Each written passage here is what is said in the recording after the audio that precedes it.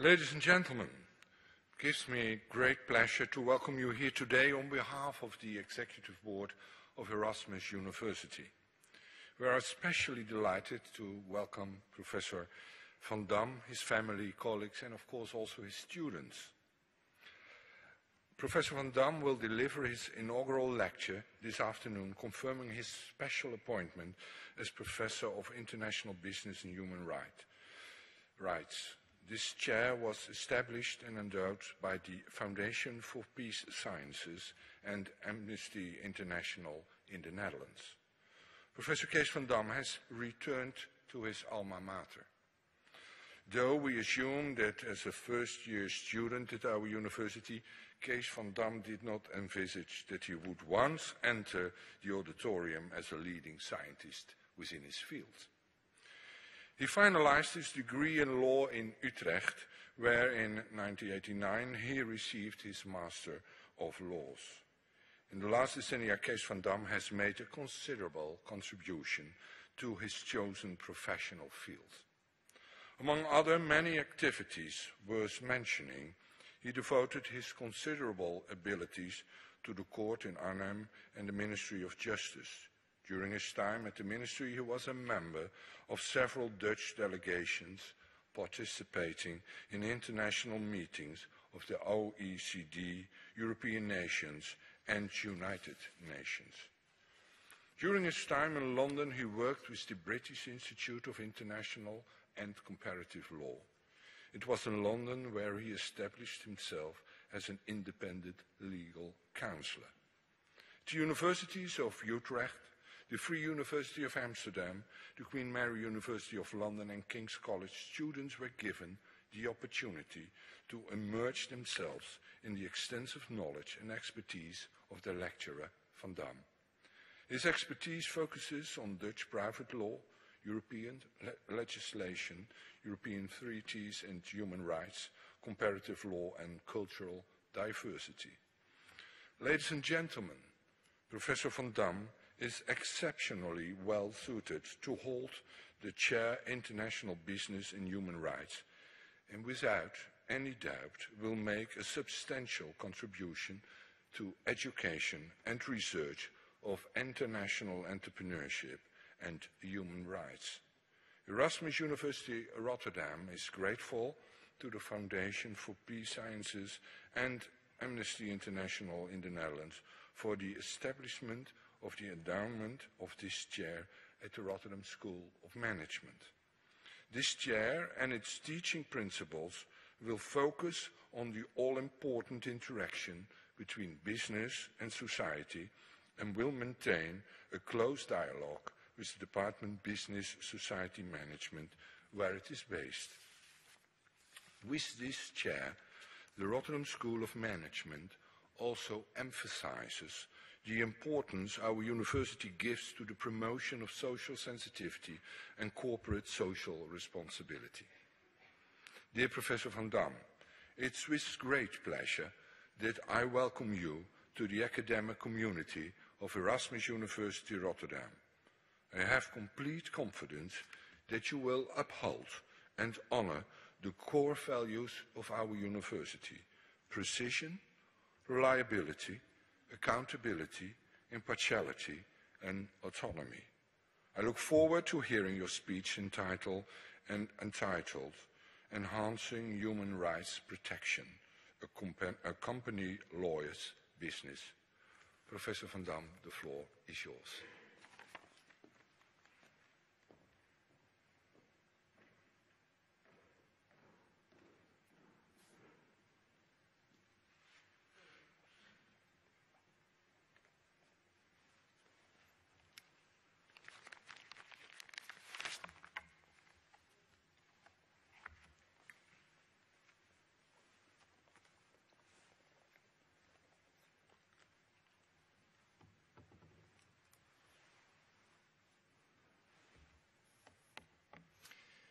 Meneer Rector Magnificus, ladies and gentlemen, it's just past 4 o'clock, and in England this means it's tea time.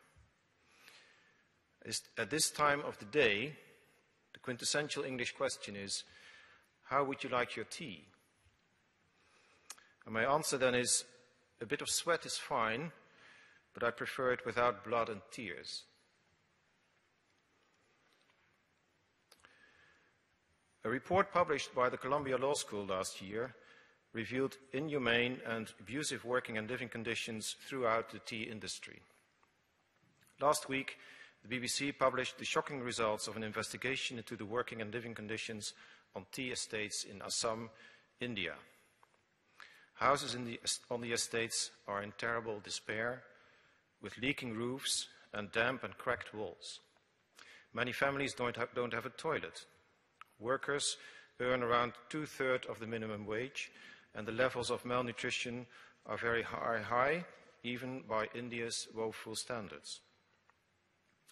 This is the cause for fatal diseases such as diarrhea, tuberculosis, and meningitis.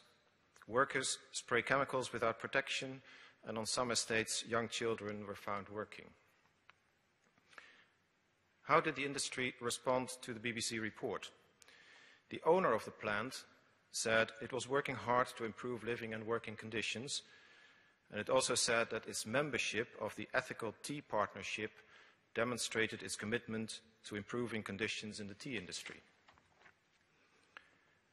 The Rainforest Alliance, the ethical certification organization, provided tea from this estate with a frog seal, assuring that the tea is produced using environmentally and socially responsible practices. In response to the BBC report, the Rainforest Alliance admitted, our auditing process rests on an annual inspection, so it's not going to be perfect. A local NGO campaigning to improve conditions on the tea estates told the BBC that he believes the Rainforest Alliance's logo is more about selling tea than about empowering workers. Unilever also sources tea from these estates, such as for its Lipton brand. It says it takes the issues seriously, but that progress has been made and that it is working with its suppliers to achieve responsible and sustainable practices. The responses all sound like yesterday. Suddenly something went wrong on the tea estates. In fact, the poor living and working conditions on these estates are structural and have been known and documented for a long time. In fact, nothing much has changed since colonial times. This example illustrates that, in the first place, that company responses are almost identical. It looks like they all bought the same PR do-it-yourself kit. Second, ethical partnerships of companies may not be as ethical as their names suggest. And third, ethical certification organizations may in fact be a sham. However, the case may also be an illustration of something else. An increasing number of businesses understand that it is no longer enough to release a worn-off PR statement, but that they need to develop and implement a proper human rights policy. Therefore, it is important to look also behind this story. The story illustrates the challenges and dilemmas companies face when implementing their human rights policies, particularly when the local government is not willing to introduce and maintain a proper legal framework and is therefore part of the problem rather than the solution. And it may very well be possible that one or more of these companies genuinely want to do the right thing, but have only just begun or are not quite there. These companies are in transition, on their way to improve and strengthen their human rights policies. Such learning organizations need to be looked at differently than organizations that are unwilling to learn.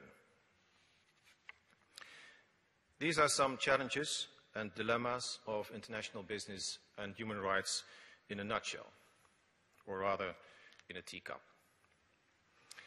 The challenges and dilemmas of international business and human rights are the themes for this special chair. And for me, the challenge is also to work as a lawyer in a business school. Last year, I attended the annual conference of the European International Business Academy in Uppsala in Sweden. Out of 400 participants, I was the only lawyer. I had landed in a community that spoke an academic language I had difficulties to understand. I felt like an Englishman in New York. I felt like an alien, a legal alien. So to be sure this was not going to happen today, I invited a lot of my lawyer friends to attend this inaugural lecture. Thank you all so much for coming along. For this chair, I look at themes on the crossroads of human rights and international business from my expertise and perspective as a lawyer. One of these themes is the role of a company's legal department in developing and implementing the company's human rights policies and practices. The perceived perception is that when it comes to human rights policies, the legal department of a company is cautious, limiting such policies, controlling them, and sometimes even obstruct them. This may cause tensions within the company and may negatively affect the company's internal alignment, as well as the narrative that it would like to get across with its human rights policy. On the other hand, there are also examples where the initiative, the design, and the implementation of the company's human rights policy came from the legal department. The role of legal, or legal department, which I also call legal or company lawyer, is of particular importance because of the legal environment of international business and human rights is changing. A decade ago, 20 years ago, corporate social responsibility could be seen as a voluntary activity aimed at protecting the company's reputation. It was aimed at doing more than the law requires. The companies enforced their own corporate or industry codes. From this perspective, legal could play a defensive role, reining in policies that were too ambitious or created legal risks. This picture is changing. Legal rules with respect to human rights are becoming increasingly relevant for a company. In 2011, 4 years ago, the United Nations adopted the principle that businesses must respect human rights. This means that businesses must conduct human rights due diligence and provide a remedy for victims of human rights violations. These are so-called soft law obligations. This means that if a company does not comply with these rules, it will not face legal consequences. A victim cannot invoke these obligations in a court of law, and states cannot fine the company in case it doesn't comply. However, even though there is no legal sanction, there can be many other consequences for a company that doesn't comply with these soft law obligations. I will come back to this in a moment. More recently, also hard law appeared on the business and human rights stage. There are obligations that these are obligations that can be legally enforced, that can be invoked by victims in a claim for damages or by the state if the company doesn't comply with the rules. The European Union and the United States are increasingly imposing obligations on companies to report about their human rights policies and practices. The United Nations is currently discussing a binding treaty on business and human rights, and individual European countries are issuing legislation or plan legislation in the area of business and human rights. It would be too simplistic to say that we are moving from voluntariness through soft law to hard law. Clearly, hard law will become more important, but it is not expected to completely replace the soft law rules anytime soon. Legislation and litigation are crucial instruments to deal with companies that do not take human rights seriously. And it is of pivotal importance that these instruments are further strengthened so that they can be more effective and victims can get redress for human rights violations. It is, however, an illusion to think that hard law can do the job of protecting human rights, not only because it will take a long time to have legislation in place, if ever, and human rights victims cannot wait that long, but also because legislation and litigation often do not really solve the actual problem, let alone that they solve the underlying structural problems that are often complex and wide-ranging. So in business and human rights, we have a diverse legal framework of voluntary self-regulation, soft law, and hard law. And this framework will continue to change, probably with a growing emphasis on hard law instruments. Every lawyer will agree that human rights are a company lawyer's business. But the key question is, how does he engage with the company's human rights policy? How does he see his role? Does he resist, control, facilitate, or support the company human rights policy?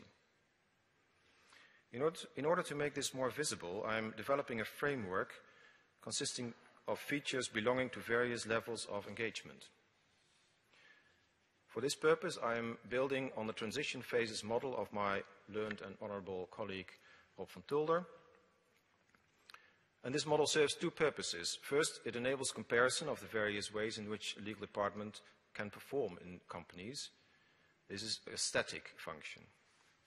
Second, it also has a dynamic function in that it shows various phases of growing commitment of legal with the company's human rights policies. How it may have changed in the past, how it can change for the better, and eventually perhaps become a force for good. Here's a first draft of that. 4 phases are distinguished in this model: an active, a reactive, an inactive, reactive, active, and proactive phase. They belong to different business orientations. They're in the second line. An internally oriented business, a business that is reactive to external stakeholders, an active business that is internally oriented, and a proactive business that is externally oriented. On the second line, you will find the business attitude. The attitude of the inactive and reactive businesses is doing no harm to the company. An active business pledges to do no harm to the company and to others. This means that others, like workers, consumers, communities, are a pivotal part of the business model. And the proactive business is characterized by a positive aim, which is to do good to others. And this basically means empowering others, like workers, communities, and consumers, and enhance their human rights protection. The next line shows the human rights policies. These vary from no or no serious policy, a policy following external triggers only, a policy that considers respecting human rights as pivotal to its business model, that's an active approach, and a policy where enhancing human rights protection is leading, that's a proactive company. Finally, we can look at the various possible roles of legal in this respect, the legal department. It can be instrumental to resist change, which is a feature of the inactive company. It can assist in adapting to unavoidable change. Things have to change because of external factors, and the legal department is instrumental in assisting that change.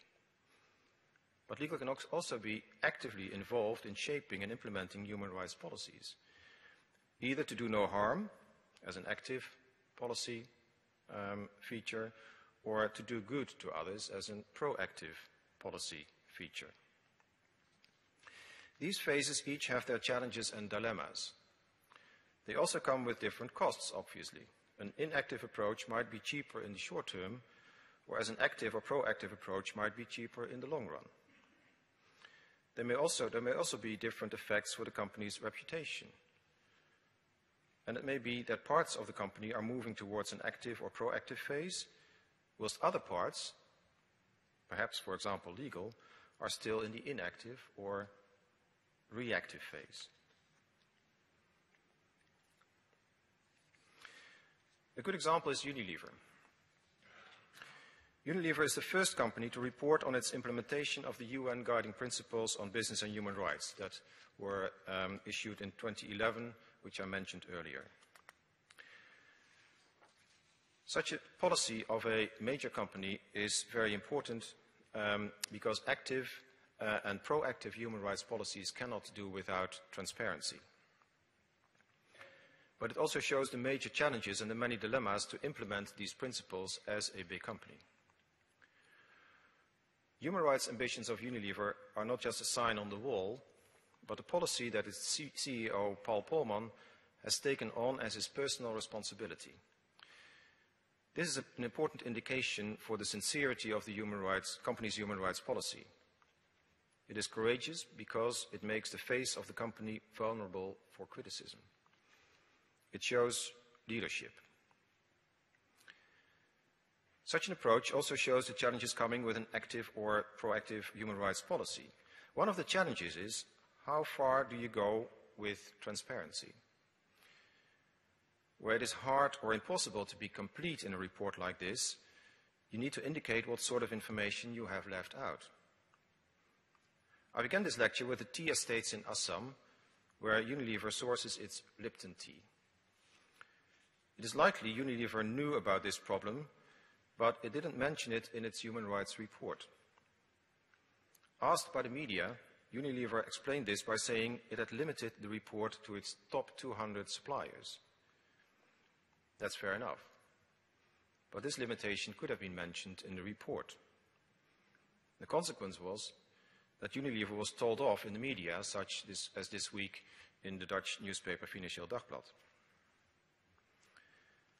Another example of a dilemma for Unilever's human rights report was the Indian case about mercury contamination in Kodaikanal in India by one of Unilever's subsidiaries. Unilever denies liability for the damage caused. The case was recently brought back into the news by a clip of an Indian rapper going viral, 3 million views on YouTube. In a press release, Unilever clarified its position, but the statement made clear that the case was ongoing when the human rights report was drafted. This raises the question which role, if any, the legal department of Unilever played in deciding not to include this case in the report. As I said, learning organizations like Unilever need to be looked at differently than organizations that are unwilling to learn. But the lesson that can be learned from these two examples is that transparency is great, but that being transparent about your transparency is better.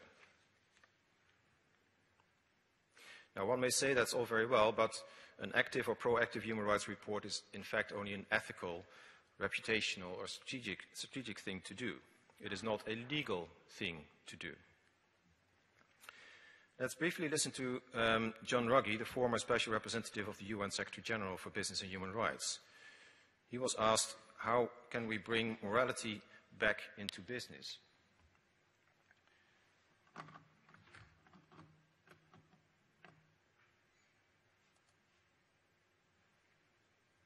That's unfortunate.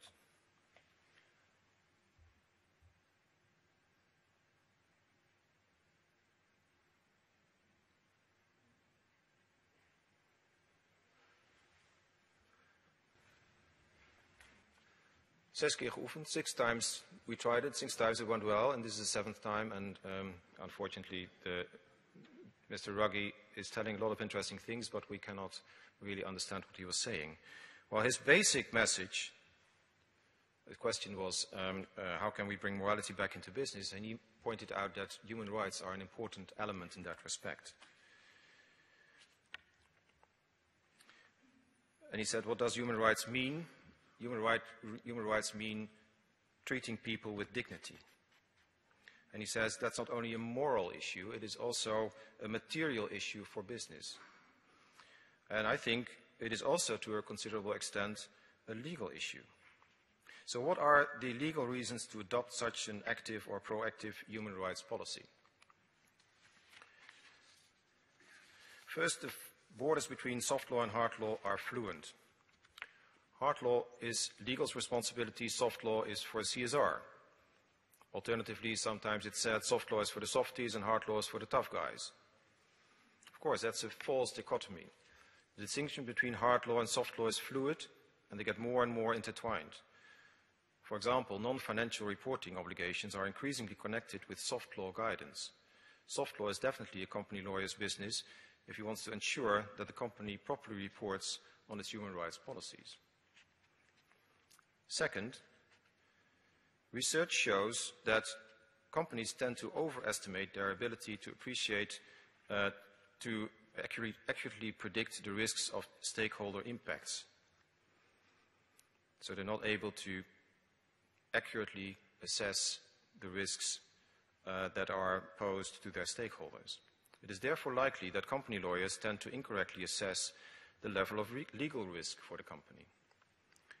A more accurate estimation of the legal risk may be achieved by a company with an active or proactive human rights policy that engages in human rights due diligence and proper stakeholder meetings. This means complying with soft law obligations improves discovery, assessment, and management of legal risks. 3, conducting due diligence and stakeholder meetings enable the company to anticipate, prevent, and mitigate the consequences of disputes with workers, trade unions, and communities. The cost of due diligence and stakeholder meetings may be much smaller and often even a fraction of the operational losses caused by such disputes. 4, it is very likely that an active or proactive human rights policy, following global soft law standards, will anticipate the haphazard regulatory changes at the domestic and EU level over the next decade. Conversely, a reactive human rights approach means responding to these various piecemeal changes. This may turn out to be more costly than investing in an active or proactive human rights policy and staying ahead of the game, or rather staying above the legislative waterline. 5, it's true that soft law is not enforceable in a court of law, but not complying with it increasingly carries other business risks, as I mentioned before, such as not being eligible for export credit guarantees, to participate in trade missions, losing out in procurement procedures, and becoming less attractive for banks and investors, and running the risk of divestment. This process of banks and investors becoming more critical on human rights risks in their portfolios is monitored by the Fair Finance Guide, a project of a consortium of NGOs, including Amnesty International. They regularly publish data and rankings on how banks and other financial institutions invest their money. This enables consumers to decide about their own financial investments. 6, there is an inherent link between good governance and social impact. This is recognized in the Dutch Corporate Governance Code, which requires the company's supervisory board to have due regard for corporate social responsibility issues and for the relevant interests of the company's stakeholders. The code applies comply or explain principle. Either the company includes information about compliance with the code in the annual report, or it explains why a code provision was not applied. 7, soft law is a legal obligation. Since the adoption of the UN Guiding Principles in 2011, the company's responsibility to protect the human rights of workers, customers, and consumers is a legal obligation. A company lawyer or an external counsel from a law firm may argue this is a non-enforceable soft law obligation. If you don't comply, there's no problem because there will be no legal consequences, so you can get away with it. This defensive and calculating advice is typical for the human rights denying lawyer. It is advice that will land well in a company with an inactive or reactive human rights approach. Of course, such advice is not entirely uncommon in the legal world. Many company policies are designed to not or only minimally comply with hard law obligations as long as you know that there will be no real chance that you will run the risk of being caught. An active or proactive human rights approach means taking soft law seriously, embracing it and treating people, as John Ruggie said, with dignity, by respecting or even enhancing their human rights. This way the company doesn't only protect itself, but also its workers, customers, and communities. An active human rights policy requires the involvement and commitment of legal, and it requires an integrated approach throughout the company to avoid misalignment between the company departments. AkzoNobel is a good example. Around 2000, after a number of acquisitions and divestments, the company was characterized by 3 different cultures, 3 different ways of doing business. The then General Counsel, Jan Ijsbouts, saw that none of these cultures were keen to do business in an ethically correct way. This adversely affected the company's legal risks, and he took the initiative to draft and implement an extensive legal and ethical framework, including human rights issues. This process also changed, as he wrote, the role of the in-house lawyer in the company. The in-house counsel is no longer the legal technician who will only give his specialist advice if and when requested by the business client based on the latter's assessment. A proactive posture, which includes timely notification by the lawyer of relevant developments in the legal field, should build a close relationship of trust between the client and the legal advisor that is needed to secure the legal integrity of the corporation in the interest of stakeholders and society at large. The legal account managers of the business units have been assigned an important role in ethical and legal compliance. Such a policy minimizes the risks of internal alignment and make legal and CSR and ethical policies work together. Another example concerns Spanish fashion chain Zara. This example is derived from a report of research organization SOMO. In 2011, 15 illegal immigrants were found working and living under deplorable conditions in 2 small workshops in Sao Paulo, Brazil. They had to work for up to 16 hours a day and were restricted in their freedom of movement. The government inspectors classified the conditions in the 2 workshops as analogous to slavery. The workshops were contracted by a supplier of Zara. According to the Brazilian authorities, Zara exercised directive power over the supply chain and could therefore be considered to be the real employer of the 15 immigrants at the workshop. The authorities therefore argued that Zara was legally responsible for the situation of the workers. Zara responded in 2 different ways to the findings of the Brazilian authorities. On one hand, it took progressive measures and assured its stakeholders and shareholders that it was able to effectively monitor its supply chain. Hence, it admitted that it was in control. At the same time, Zara denied legal liability. It argued that it had not authorized the outsourcing to this workshop, that Zara was not aware of the outsourcing, and that its contracting party had been deceiving audits. This means Zara told its shareholders that it was in control of its supply chain, but at the same time it was not legally liable because it was not in control of the supply chain. This is a typical 2-way communication by a company that is inconsistent and therefore lacks credibility. Control is an important theme in the discussion about the legal liability of multinational corporations. Companies like to argue that they don't have control over their suppliers and they don't have control over their subsidiaries. However, the soft law and CSR practices show a different picture, as is also illustrated in the case above. The argument of lack of control is also at odds with the concept of global value chains. These chains are impossible to maintain and manage without a considerable amount of control by the lead company. Also, in this respect, different legal approaches can be linked to the general human rights policy. The separate entity theory reflects an inactive or reactive human rights policy.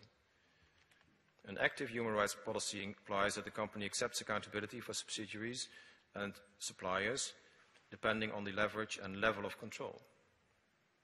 The proactive human rights policy considers subsidiaries and suppliers as a shared societal responsibility.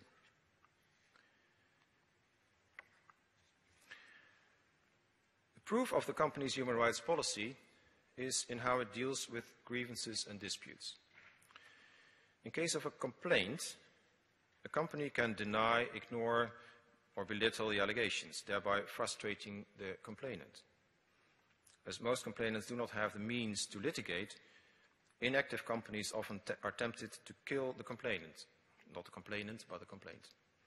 It's a well-known fact that inappropriate handling of complaints and grievances and not taking the complainant seriously creates the most fertile ground for an escalation of the conflict and for potential litigation. Provided the grievance mechanism is a requirement, the grievance mechanism is a requirement of the UN guiding principles. As John Ruggie wrote in his framework report, for a company it is important to take a bet on winning lawsuits or successfully countering hostile campaigns is at best optimistic risk management. companies should identify and address grievances early before they escalate. An effective grievance mechanism is part of the corporate responsibility to respect. Therefore, a credible human rights policy requires a proper grievance or complaint mechanism. This means not a traditional customer services department response, for example, of a telecom provider or an airline, that is designed to keep complainants at bay, to keep them in the queue, or to fob them off. There are blunt as well as subtle and sophisticated complaint systems aimed at exhausting the complainant and let him drop the case. This is a typical approach of an inactive human rights policy. The grievance mechanism set up by a reactive company aims to channel complaints and deal with them in a defensive way. For the active company, the grievance mechanism serves as a risk information tool and a learning process. Complaints are taken seriously and approached with an open mind, and the mechanism is effective in solving the complainant's problem. The company's policy is based on objective and independent advice. A proactive company looks behind the complaint and aims to not only solve the complainant's problem, but also the underlying societal problems. To achieve this, a proper stakeholder and partnership policy is essential. It also requires a different approach from the company lawyer. He is no longer the advocate of the company alone, but he also needs to take the rights and interests of the complainant into consideration. This may require a new attitude.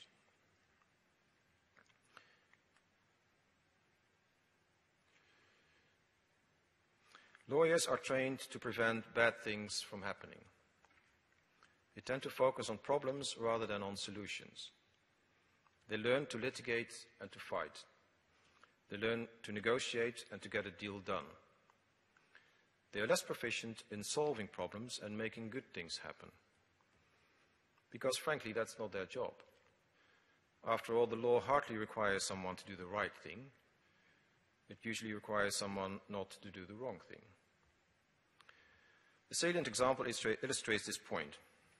Bodo is one of the heavily polluted areas in the Niger Delta in Nigeria. Since leakages in Bodo began in 2008, the area is predominantly black.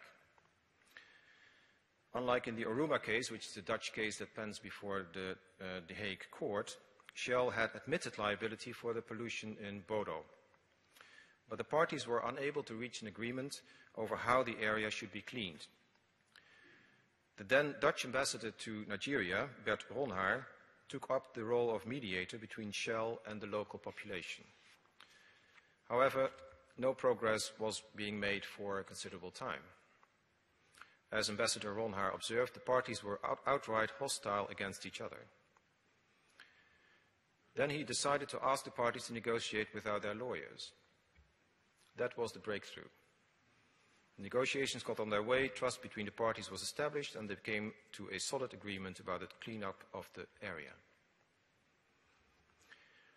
So the aim is to train lawyers that they see the solution rather than the problem. And not a solution for the company only, but for the company and the complainant, and preferably for society. Working as a lawyer at the Rotterdam School of Management gives me the opportunity to initiate and cooperate in a wider research agenda, such as in quantitative research projects. One of these joint projects with staff of the school is a database of multinational companies that have been involved in human rights lawsuits, which we can link with a variety of other data, particularly company characteristics like the industry sector, the type of company, a listed company, family company, the country where the violation took place, the reporting system, the company model, shareholder model, stakeholder model, the management system, etc. One of the aims is to find out what specific company characteristics imply for the way companies are responding to lawsuits, and what this implies for the position of the company compared to its peer companies and the whole economy. More particularly, we look at how the start and the termination of a lawsuit impacts on the corporate position on the stock market. Starting from a big sample of documented lawsuit cases by the Business and Human Rights Resource Center and a selected reading of the literature, we selected 74 lawsuits concerning severe human rights violations involving 54 publicly quoted multinationals. The period is 1950 until the present, and let me give you a first quick look at the results of that research project. First, the location of the human rights violations. Mainly, but not solely, they are in the global south. South America, Africa, the Middle East, South and Southeast Asia. One remarkable point, a strong concentration of cases about violations in large developing countries. Did people in smaller countries find it more difficult to find a lawsuit? Or were human rights less violated there? Or were NGOs less present there? We may need to do additional research into the correlation between human rights violations and the size of the country. The industry distribution, as we expected, we found a strong concentration of cases in metals, mining, oil and gas, the extractives. However, and this may be a bit surprising for some, we also found an increasing number of cases in technology, pharmaceuticals and the automotive industry. Corporate nationalities. Where were the seats, the headquarters? Lawyers talk about seats, and in business studies they talk about headquarters, just that you know. So where was the headquarters of the company that was sued? This slide shows that the majority of cases involve American and other Anglo-Saxon companies. They represent almost 75% of the cases. In these countries, the possibilities for litigation are usually better. There are active law firms with a strong business model to represent claimants from developing countries only.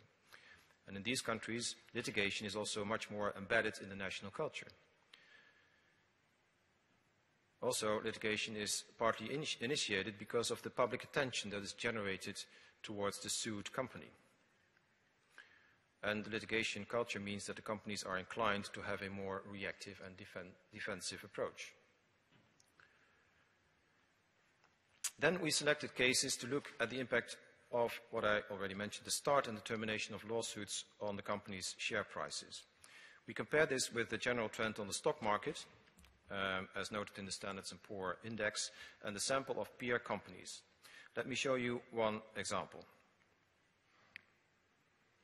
Let me remind you at this stage of my experience in Uppsala in Sweden and the language they spoke, which I had troubles to understand. So to all my lawyer friends in the room, I'm with you when you don't get the picture at first sight, and to start to slowly slide down your chair. The slide is about oil multinational Chevron. It was faced with two lawsuits, one in Nigeria and one in Ecuador. Both lawsuits started in the early 2000s and continued for quite a long time. Both were finalized in out-of-court settlements, and from the point of view of the legal department, this may have been a positive, successful result. Also because the court didn't get a chance to set a precedent. However, if you look closely at the graph, the conclusion from a strategic point of view might not be that positive. You see a dark blue, a light blue, and a gray line.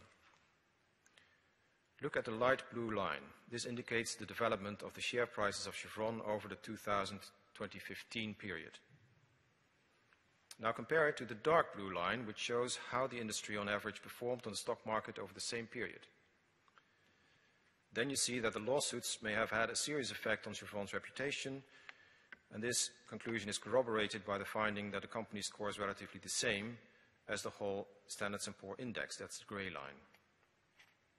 So a success of the legal department may not be that positive for the company as a whole. This is just one example, but we have, of course, accumulated more. So yes, there are more biscuits in the tin, but I will adhere to the best of Dutch traditions, just one biscuit at a time, and firmly close the tin for now. The Erasmus team and I will continue to further develop this part of the research. Working as a lawyer at the Department of Business Society Management provides a good frame to create relevant insights into the area of international business and human rights. The resulting database will become available to scholars and will hopefully trigger additional research on the interface between law and business studies. At the end of this lecture, I would like to make some remarks on the bigger picture. In business and human rights, we often talk about problems that are micro-manifestations of macro failures. In other words, many of the problems we face in business and human rights are a manifestation of the way the world is organized economically and politically. Let me say a few words on the situation of business and human rights in the Western world, and then on the relationship between the state and the corporate world, which can be both a threat and an opportunity for business and human rights. Human rights are also under pressure in the Western world. Erosion of human rights is a global development under the influence of deregulation, privatization, and reduction of the state. We see an increasing poverty gap, a shrinking middle class, a growing lower class, and workers seeing their security lowered and their precarity increased. Growing poverty means that cheap clothes from many Western people are not a luxury anymore, but a necessity. Cheap clothes that are mainly produced in Asia under doubtful labor conditions, including child labor. The cynical result is that the poorest people in Asia make it possible for the poorest people in the West to make ends meet and buy clothes. A few words about the cozy link between the corporate world and governments, which is, I think, also of growing concern in the area of international business and human rights. Problematic situations for human rights occur where corporations and states pursue the same aim to the detriment of individuals. I mention a few examples. Climate change, the influence of the corporate lobby on the national states, corruption, first topic. Upper left, House of Commons in England. The influence of the corporate lobby on the national states and the European Union is of considerable concern. Big money is getting increasingly hold of politics, most openly in the United States and the United Kingdom. Would this happen in the developing world? We would call it corruption. In the Western world, we call it democracy. Climate change measures, upper right, are not taking off because the national governments are giving in to industry's lobbies. The recent Urgenda case, in which a Dutch court ordered the state to do more to combat climate change, was to a great extent based on human rights legislation. The case demonstrates the pivotal role of the judge in enforcing human rights. In fact, the court is the only place where such a pact between the state and the corporate world can be broken. Third, the Groningen earthquakes were caused by the NAM, a company owned by Shell and Exxon, but in which the Dutch Ministry of Economic Affairs plays an influential role.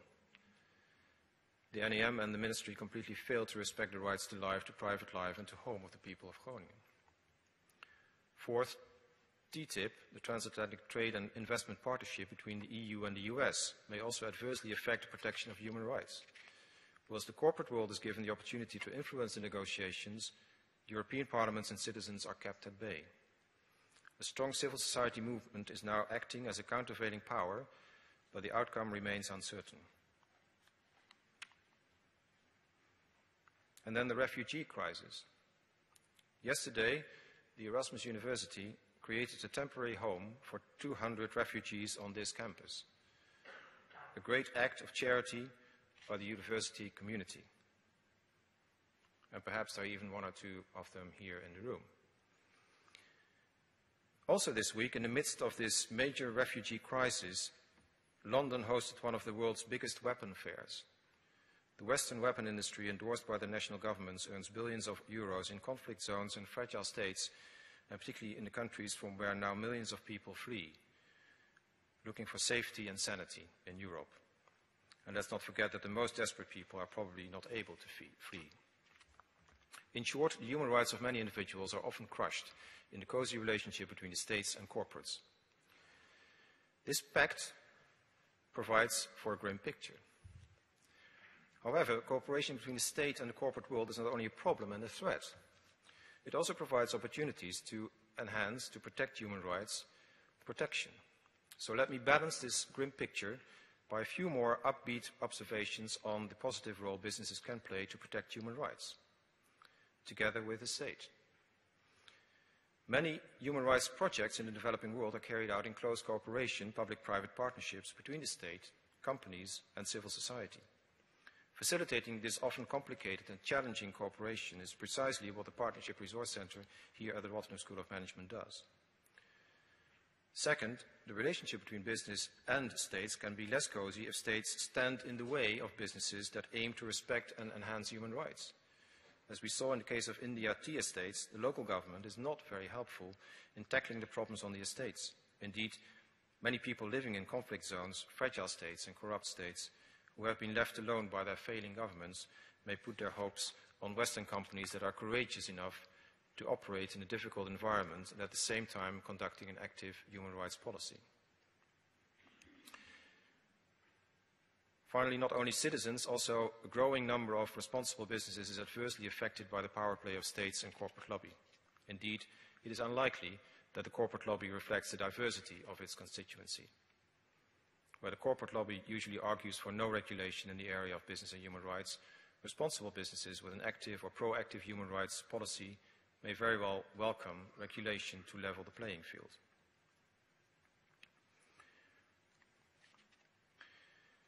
What does this diverse picture mean for business and human rights?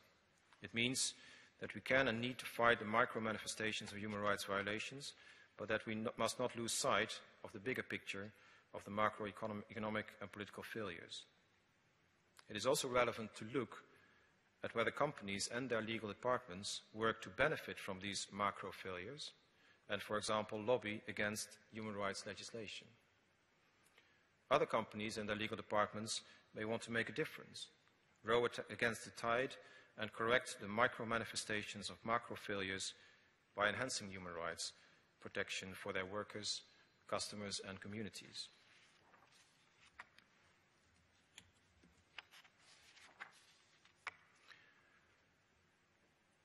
Meneer de Rector Magnificus, dames en heren, ladies and gentlemen, with my appointment on this special chair, I'm back indeed at my university where I started my academic life as a law student many years ago. It goes without saying that I'm most honored with my appointment, and I would like to thank a number of persons and organizations for their commitment to establish this chair and to further my appointment. First of all, I thank the chair sponsors, Amnesty International the Netherlands, and its director Eduard Nazarski, and the Stichting Vredeswetenschappen, the Foundation for Peace Sciences, and its chair, Professor Jaap de Wilde. I also thank the boards of the Erasmus University and the Rotterdam School of Management for providing an academic home for this special chair. I'm also most grateful to those who have been instrumental in establishing and supporting this chair. Professor Cees van Dam, Dean of the Rotterdam School of Management, Professor George Yip, the former Dean of the RSM, and now Professor of Management at the China-Europe International Business School in London and Shanghai. Gemma Krijns, formerly manager of the Partnership Resource Center, which I mentioned, and also formerly in Amnesty International, who brought the two organizations together.